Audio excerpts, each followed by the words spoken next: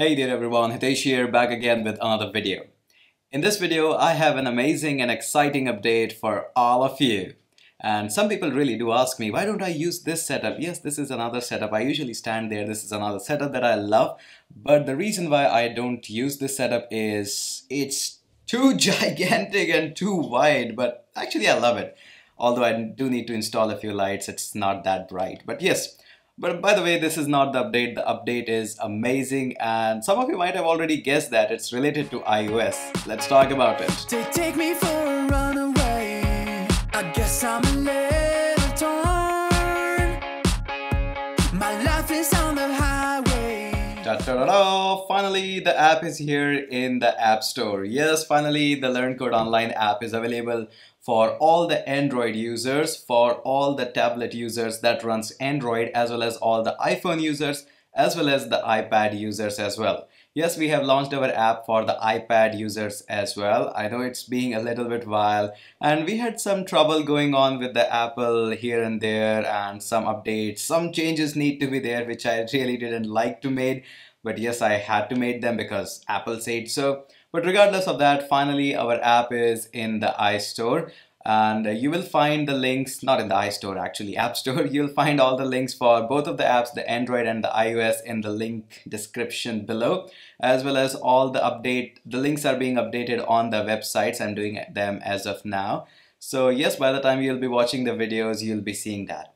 Now with this, also I want to say that finally the phase 2 is over. Now first of all, we went into the phase 1 or the version 1, and you saw that how things got improved from like pure ugly things to something better.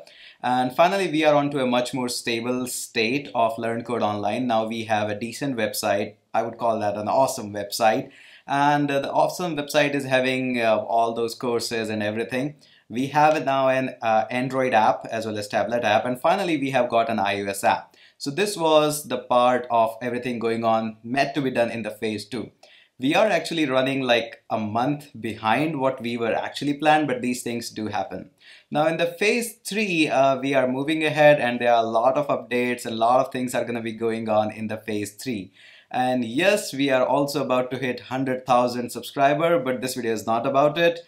There will be separate videos for that, yes, a couple of them, because I'm really excited to hit my third 100,000. I'll talk more about it in the upcoming videos. But these are all the few updates. I know the video is a little bit shorter. I really didn't plan to make a video on this, but I'm really excited that finally phase 2 is over, and now I can move into phase 3. So go ahead, download the app. If you haven't yet downloaded the app of Learn Code Online, go ahead and download that on the Android as well as on iOS, and show the same love that you have been showing to this channel. Do rate the app. I really enjoy finding your ratings on the iStore as well as on the Android store.